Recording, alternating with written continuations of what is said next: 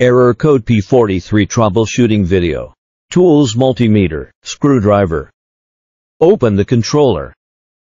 Check whether the 3 UVW wires in the controller are well connected.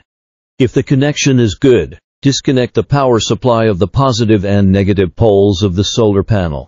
Remove the UVW wires of the pump from the controller. Take a multimeter, set the multimeter to the resistance gear.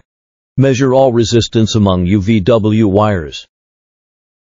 If the resistance between the 3 wires is the same, there is no infinite situation. Indicates that the pump is not faulty. Maybe the controller is broken. Replace the controller to see if the error code is eliminated. If the resistance between 2 of the wires is infinite, indicates that the pump is abnormal. Since our pumps have extension cords, we're going to take the extension cord apart.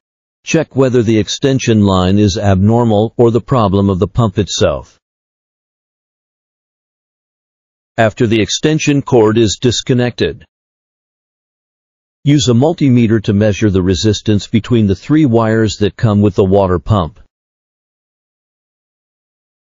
If there is an infinite resistance between the 3 wires that come with the water pump, indicates that the water pump's own cable is broken. Need to replace the pump motor. If the detection of the cable that comes with the water pump is normal, indicates that the extension cable is broken.